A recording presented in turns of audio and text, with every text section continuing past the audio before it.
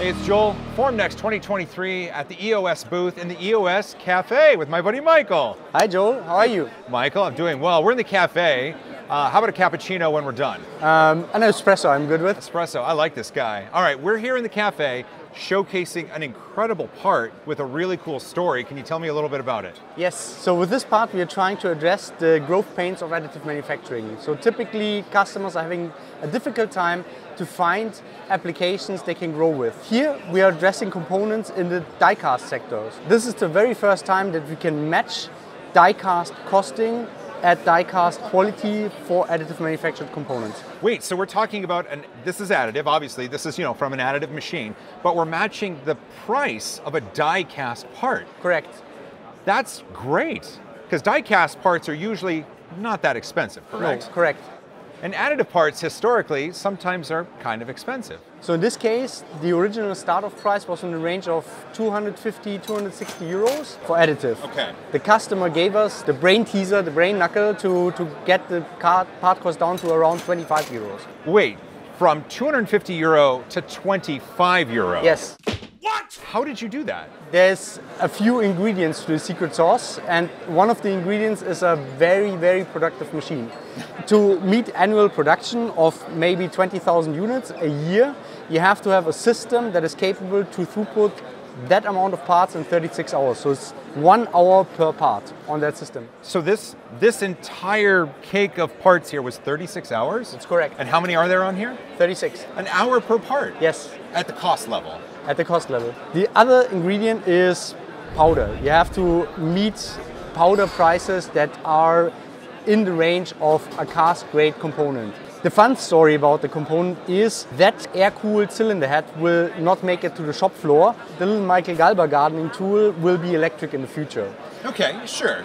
But the heavy lumberjack gardening tool, so to say, the ones with the big horsepower, big muscle, they are looking also a little bit different, and they might be also a little bit more pricey. So in the range of 40 euros, we have a little bit more flexible area. A little bit, but the difference between 25 and 40 euro is not nearly the difference between 25 and 250. So we're still talking about a really significant price reduction. Yes. So what does it cost in materials? Like what is the aluminum cost to make one of these for die cast? For die casting material, you are talking about 2 to 3 euros per kilogram of the raw material. So then the aluminum to make this in additive, what does it cost? List price is in the range of 45, 50 euros, something like that. You have to get the price down to 12-ish, 15-ish euros in order to meet there. Okay, so one question I've always had is, when we're talking about a die-cast part and an additive part, you've quoted two different prices for the same material. Is it the same aluminum material? It is the same aluminum material, yes. It's just in the way it's made for additive. Correct. It's more expensive. Okay, so that's a limitation that additive does have to overcome. Absolutely. So we have to work on that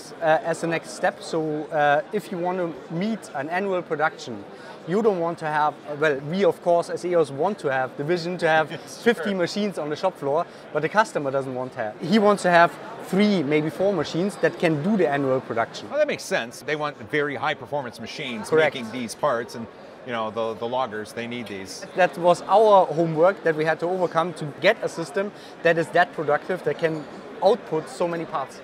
So then the system that made this has gotten the additive part down to the 25 euro, the 40 euro? Is that true? No, it's a threefold. It's a post-processing, it's the machine time, and it's the powder cost. So the one that we have to address as an OEM, as a manufacturer, is the system. So with our M300 4 times 1 kilowatt, for the very first time, we have a process that is up at that speed where the productivity gains don't matter that much anymore. So we have to address them as a second step, the cost of the powder. Because the machine is already fast enough to meet the customer needs, now you need to bring the cost down for the material that it makes. Correct. Or for the material that it uses. The machine price has to stay at a relative constant level, but the throughput of the system has to get higher and higher. But if you meet a certain threshold, so now we have a productivity gain of factor 3 per laser. Okay, and what does that mean, a productivity gain of 3 per laser? So that means we have come from, 200 grams of up to 1 kilogram of material per hour for that system type. Oh, for the entire system? For the entire system. Oh, so having multiple lasers helps contribute to that throughput? Correct, but there's a there's a limiting factor to that, because the scanner laser optic system is one of the most expensive and difficult to control units inside there. So as EOS, we believe we don't want to join the laser race. Who has the most lasers on the system? We want to have as many lasers as necessary, but we want to have a lot more and higher power delivered in a smarter way down into the powder bed. A higher power laser then, does that allow you to go faster, or does that Correct. allow you just different materials? It allows both. It Oh, it does? faster and allows different materials, especially high thermal conductive materials such as aluminum or I was just copper. going to say, I've always heard aluminum was really difficult to do. Yes, and we've cracked the code, so to say, especially on the high power energy input into the aluminum. So if you have too much energy per time hitting the powder, you would just vaporize it. And we have been crunching our brains for the last months very, very hard on how to come up with new ways to expose that, as mentioned, crack the code on how to deliver 900 watts. So here we are not talking about a process where we have a 1 kilowatt laser and you only utilize 400 watts. We're utilizing really 900 watts of the power down into the powder bed. Wow. 4 times. So, okay, when we're dealing with aluminum then, that's a lot of heat generated. How do you keep everything proper within there with so much heat? Technology. So technology such as Smart Fusion. Smart Fusion helps us to regulate this. The theory behind Smart Fusion is your base plate temperature is, let's say, 35 degrees centigrade. Aluminum melts at, I don't know, 550 degrees centigrade, and that's the delta that you need to hit. If your build is heating up all the time during the build process, what would happen is that you would just with the same power constantly shooting into the powder bed, melt and vaporize the material and create some slurrish stuff. Right. Smart Fusion can control that and can correct for that. So if the part and the building platform temperature or the layer temperature is getting hotter and hotter, Smart Fusion is regulating in this area where it's needed to reduce, for instance, the energy input. Energy input can be reduced by either reducing the power or increasing the scan speed. So you don't have to, with Smart Fusion, deal with minimum layer times, such as things, or ghost parts sometimes customers are using. You don't have any downsides on that. You're just printing at the same speed and a lot faster.